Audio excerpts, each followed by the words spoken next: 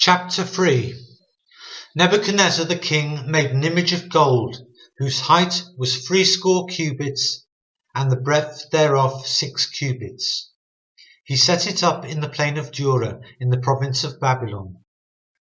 Then Nebuchadnezzar the king sent to gather together the princes, the governors and the captains, the judges, the treasurers, the councillors, the sheriffs, and all the rulers of the provinces, to come to the dedication of the image which Nebuchadnezzar the king had set up.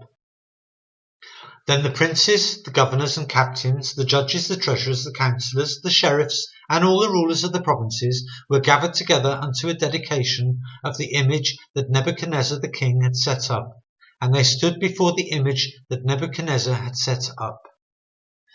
Then a herald cried aloud, "To you it is commanded, O people, nations, and languages, that at what time ye hear the sound of the cornet, flute, harp, sackbut, psaltery, dulcimer, and all kinds of music, ye fall down and worship the golden image that Nebuchadnezzar the king hath set up.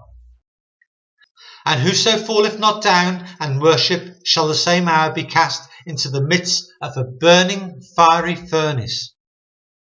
Therefore, at that time, when all the people heard the sound of the cornet, flute, harp, sackbut, psaltery, and all kinds of music, all the people, the nations, and the languages fell down and worshipped the golden image that Nebuchadnezzar the king had set up.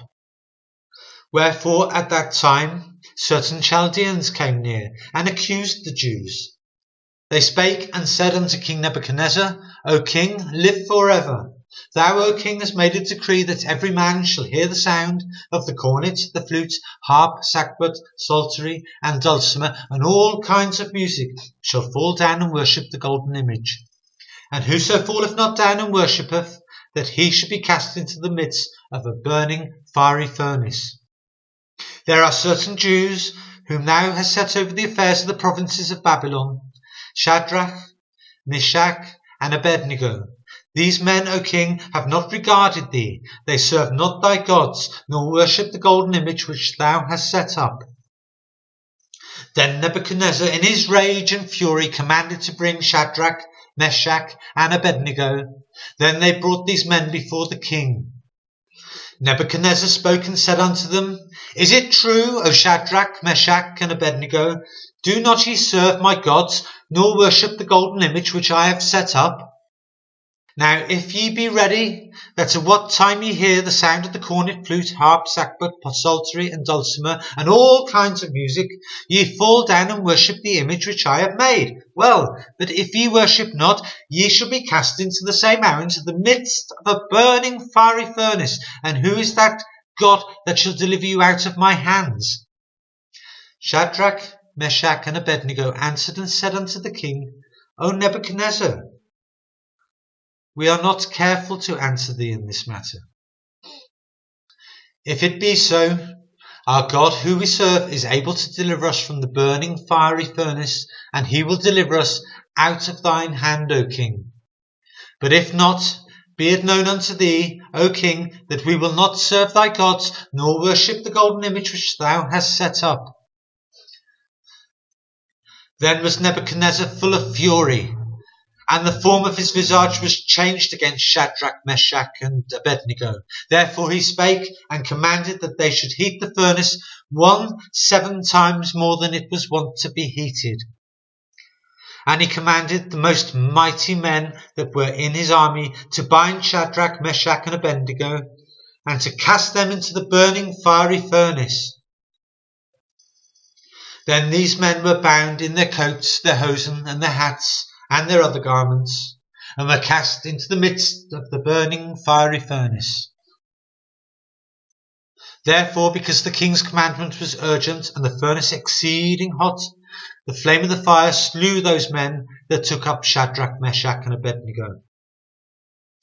And these 3 men, Shadrach, Meshach, and Abednego, fell down bound into the midst of the burning fiery furnace.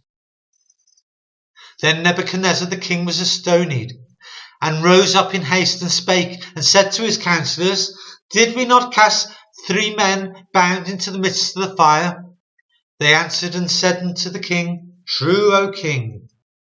He answered and said, Lo, I see 4 men loose, walking in the midst of the fire, and they have no hurt, and the form of the 4th is like the Son of God.